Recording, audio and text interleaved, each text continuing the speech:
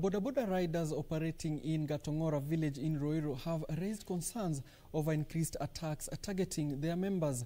The concerns coming after a rider was brutally murdered on Tuesday evening in the latest of attacks that have left at least 6 riders dead since the start of the year. It has been uncertain times for Boda riders operating in Gatong'ora village in Ruiru, with their members becoming the target of a killer gang. The latest victim of the attacks being 19-year-old Duncan Kimani, who was brutally murdered on Tuesday evening.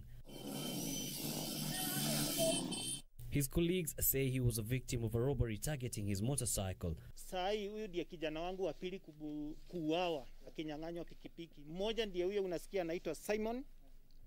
Anaitwa Simon Mwangi na ndiye aliuliwa pale Agape akatolewa mpaka ngozi. In May this year, another rider was murdered in cold blood.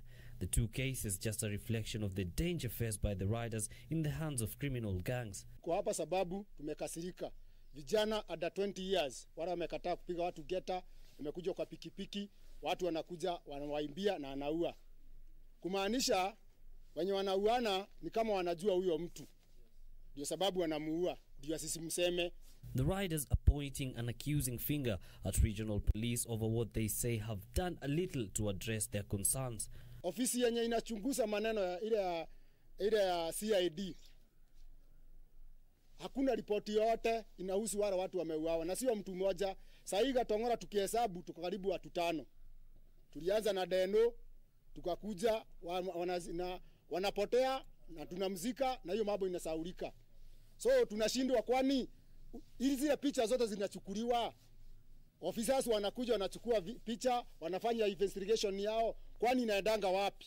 Efforts by Area Assistant County Commissioner Francis Kimeu to calm the furious riders did not bear fruits as they later proceeded to the Ruiru Sub-County Police Headquarters where they were dispersed by police. Yusuf Farah, Channel 1 News.